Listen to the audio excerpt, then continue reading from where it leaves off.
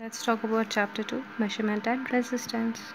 Here you can see measurement and resistance. This is a pretty big topic to be covered in one video, so I will be splitting it up in 2 or more parts. So let's get started.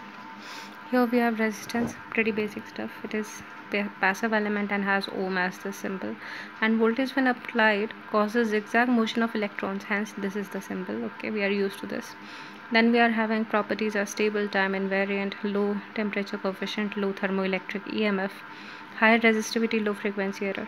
At lower frequencies we have equivalent somewhat like this, but a higher frequency leads to some undesirable elements added. Okay, we are trying to reduce this L and C effect. Okay, so for reducing this we have two methods, that is bifilar method for reducing the L effect and Arratan-Perry winding for reducing the capacitive effect.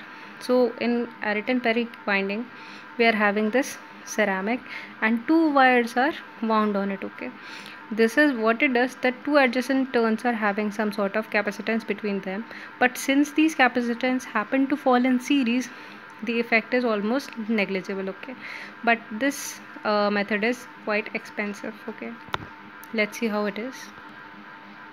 This is how it is. This diagram has been depicted by this. Okay, two sets of winding are wound on this ceramic piece. Okay, this is your Arratan-Perry winding used for reducing the capacitive effect. Okay, here you are having a capacitor as well, so we are trying to reduce this thing. Okay, but this method over here is expensive. Okay, let's move on to bifilar winding.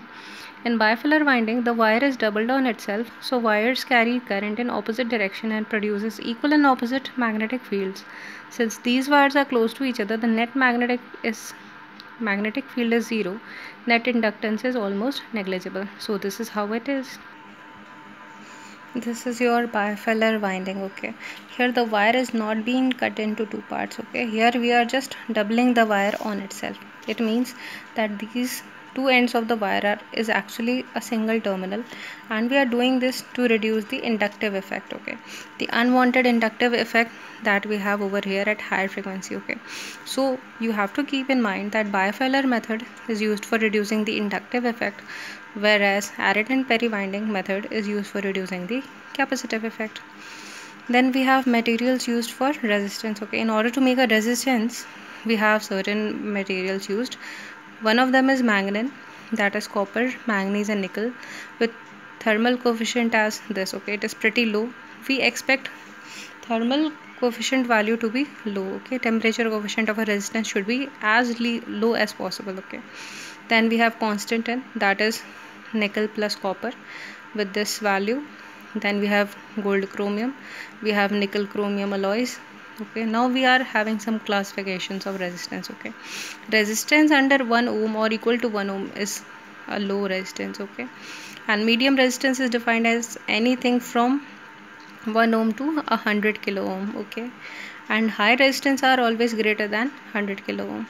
Okay, now we are going to study how to measure low resistances. Okay, we are going to measure resistance that are less than or equal to 1 ohm. Okay, here we have three methods: volt ampere method or ammeter voltmeter method, Kelvin double bridge potentiometer. We have here voltmeter ammeter method.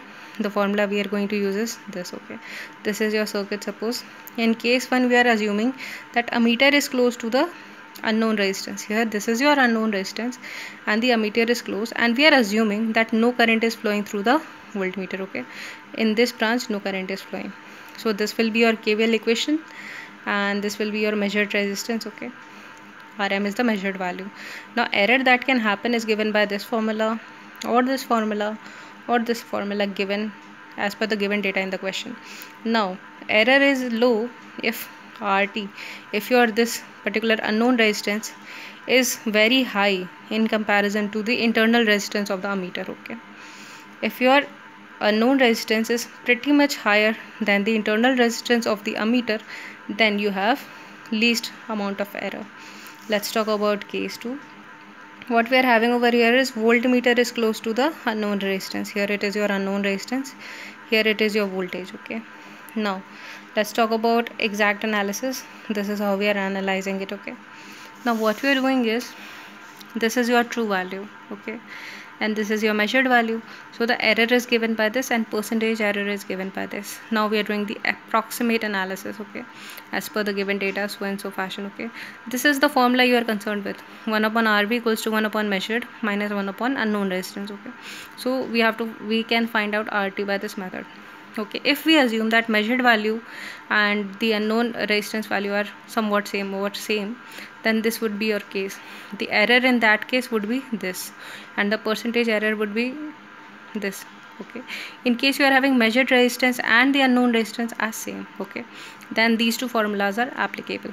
Now error is low if the unknown resistance is much lower than the voltmeter internal resistance. Here you see the voltmeter is close to the unknown resistance, so we want its internal resistance to be pretty low as compared to this unknown resistance. Okay, then we are having optimum value of resistance with ER is same. Okay, let's assume that in case 1 and case 2 we are having same values of resistance. Okay, in both case the error is having the same value. Okay, error here in both case 1 and case 2 we are having same amount of error, then the unknown resistance is given by this formula.